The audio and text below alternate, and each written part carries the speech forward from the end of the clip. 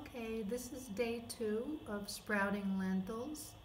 I do not keep them under the plant light or the windowsill at night. Each night I just cover them because that's the natural cycle of plants, light in the daytime, darkness at night. So it's early in the morning, almost sunrise, and I just put them back under the plant light again. And hopefully you can see the tiny little roots coming out on the lentils. They smell so nice already, so fresh. And they'll keep growing. You could eat them right now. They're crispy, they're soft at the same time, and tasty.